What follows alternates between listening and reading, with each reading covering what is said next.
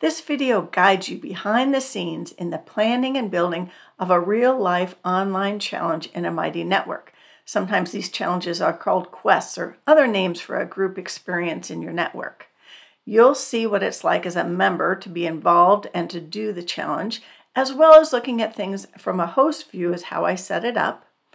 And we'll look at how you can monitor the member participation and their progress as they move through the challenge.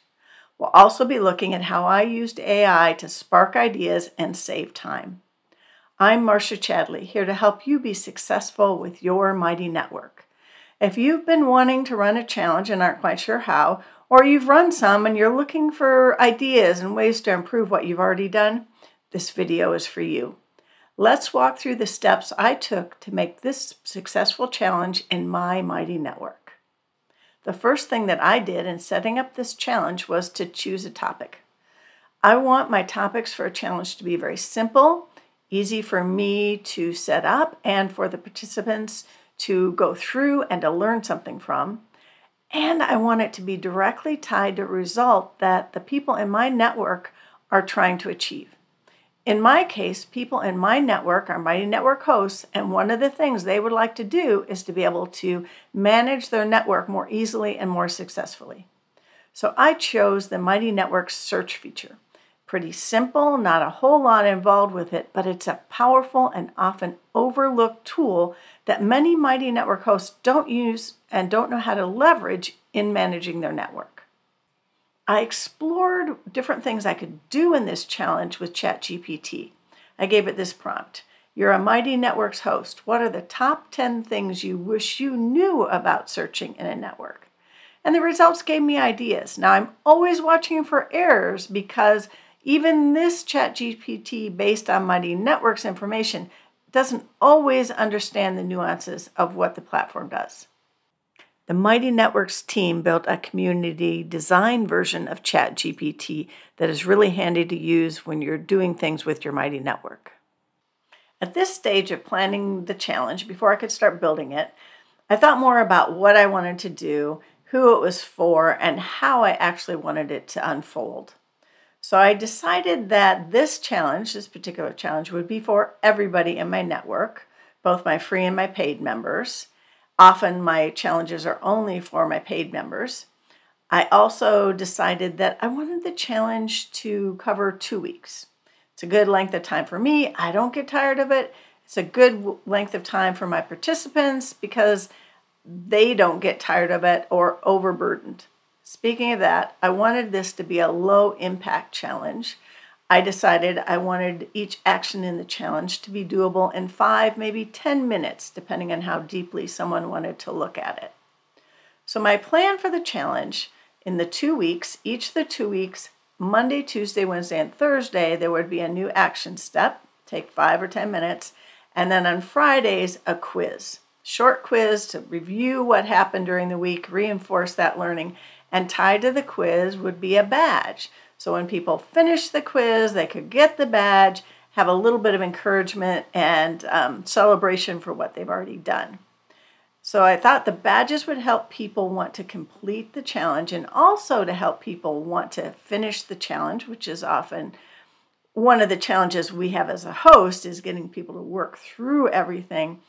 To encourage them to finish, I also set up prizes for this particular challenge. I chose actions for the first 4 days and drafted what I thought a post for the first action would be. Then I came back to ChatGPT with this prompt. I'm creating a simple challenge to help Mighty Network hosts understand how to use the search functionality. Here's a draft for the first day of the challenge. What are your thoughts? And pasted in my draft. As I worked with ChatGPT on all 4 days, I adapted the content, started filling in each day as a lesson in the table of contents, got through the first 4 days, and I wanted to find out what kind of ideas that the Mighty Network ChatGPT here would have for a quiz that covered these 4 days. So here's the prompt I used for that. I'll put each day into a lesson of a table of contents. I'd like to follow these 4 days with a quiz. Can you suggest 2 possible questions from each day? They need to be multiple choice questions with 1 correct answer. So I did a lot of changes with what was suggested here by ChatGPT, but it really inspired me and helped me to set up the quiz. At this point, I needed ideas for the name for the challenge. I had one, but I didn't think it was really good. I wanted something that would be interesting and encourage people to do it, even though they really aren't often interested in search itself. So I needed something that drew their attention. I didn't want it just to be clickbait, but I wanted it to look interesting. So I prompted again ChatGPT, and I went back and forth for quite a while and thought about it before I settled on the name Search Wizardry Challenge. Here's the challenge space from a member's viewpoint. So this is what someone would see when they joined the challenge before we officially started. Well, we all started on the same Monday. Before it started, they would come in. I used a page feature here to welcome them in, let them know what they're going to do, when it starts, what the prizes will be, and what to do to come back and get started and win. If they're looking around here at the page at the different features in this space, they'll see that there's the challenge steps. Right now there's nothing in there because we haven't started. And then there's also a chat room, which if they want, they can start using. Most people will probably come in, read through this, and then come back on the day it starts. Let's go behind the scenes and look at what this same space looks like for me as a host as people are joining. You see the page feature here, just like we look at it. It's visible. In the table of contents, I can see content because I'm seeing things that I have not unlocked or made visible yet for when it starts. Once it starts, I'm going to turn off this page feature.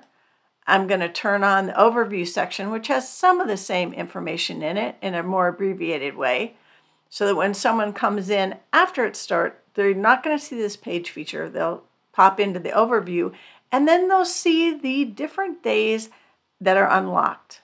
So I'm going to set this up so that things unlock on Monday, this particular section, and this lesson will unlock, and then each of the next days another lesson will unlock. On Friday the quiz will unlock, and I'm actually going to add in a way for people to get a badge after the quiz that unlocks too. If you scroll down here, you'll notice that these are just fleshed out. So as people were getting started signing up for this, I had most of the first week in place. I was still editing it. And the thoughts for the second week were still a bit nebulous, and I was working on what I wanted to do. I can do all this behind the scenes as people are joining and then as they start participating. Here's the view of a member who's in the midst of working this particular challenge. You can see they come into the challenge, see the different actions in the challenge, they know right where they're at. And here is the chat room where people are talking and sharing about the challenge. Let's go back and look at the next step for this particular member. If we look the first week, all of these have been finished and completed. In the second week, they're working on this step right here. So we'll open it up, take a look at what they're supposed to do. After they finish that, they'll mark this step as complete. If they want, they can go right on to the next step. The next step is the weekly challenge. So they'll start and take the quiz.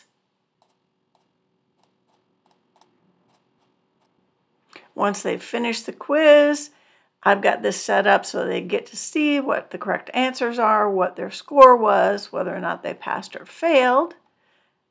And then they're finished, or they can retake the quiz. And now that the quiz has been completed, they can pick up their second badge just by opening up this space. And this member has now received their badge. The badge is right here in their profile. It's nice to provide next steps for people for when they finish the challenge, and I've done that here in another lesson. As the challenge is happening, you're going to want to look and see what's going on. What are people doing? What kind of progress are they making? Let's look at some of the places that you can see things. Inside the Mighty Network, you can look at the member list and you can see a bit. You get kind of an overview, percentage complete, last completed, last viewed, and you can download this information to look at it. Another way to look at progress is to look at the badges that people have received. So if you're in the space, you can sort by particular badges. In this case, let's look at my first badge. And I can see the people that have already received this badge. You can also download the responses from each quiz and have them sent to your email. This download will let you know how many times a member took the quiz, as well as what scores they got and how they answered it. Looking at Mighty Network's insights can provide you more information on what's going on inside the challenge, including what a particular member is doing. So you want to look at the table of contents for that particular space, all kinds of great charts, how much is completed, what lessons are completed, what quizzes are being done, and also member progress. For a particular member, you can open up and look at a detailed view of what they're doing inside the challenge. This really lets you know what they're doing in lessons and in the quizzes. This is one way to run a challenge in a Mighty Network. You have a variety of great options, and the first step in any of them is to choose your topic. What are you going to do your next challenge on? I'd love to hear about it in the comments on this video. Please check out the video description for all kinds of helpful links related to what we've been talking about. If you have more questions on your Mighty Network, you can subscribe to this YouTube channel and watch my other free videos. I also invite you to join my free Mighty Network and see the ideas and the experiences I have set up for you there. I enjoy helping Mighty Network hosts with their unique situations, and I do that in private sessions and also small group support. So thank you for watching and have fun with your network.